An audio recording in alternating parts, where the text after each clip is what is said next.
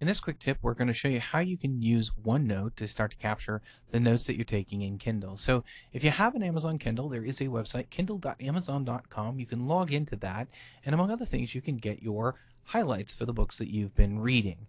And you'll see here that I've been reading a book called Stealing Fire. I'm going to go ahead and copy this, and then I'm going to go over to OneNote, and I'm on a blank page, and then I'm going to paste this in. Now, I don't want the link to this, so I'm going to just hit paste and simple. Then I'm going to go click in here, and I want to go down to the bottom of the notes. I'm going to hit Control N to go to the bottom, and then I'm going to select up. So I'm doing a click and hold so that I can get all of my notes. And you can see I've actually got quite a few notes, different highlights that I've done on this book. So it takes a moment or two to scroll back up to the top. Okay, so I'm going to grab all of that. I'm going to copy that with Control C. I'm going to then go back into OneNote. I'm going to hit Control V, which is paste, and then you'll see that I've got this plus some extra junk.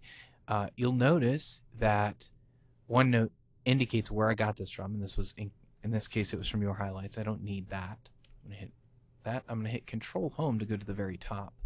And then what I could do if I want is Shift Control N right at the start of my notes, and then I can hit Home and add bullets to it. So all of my individual notes are now bulleted.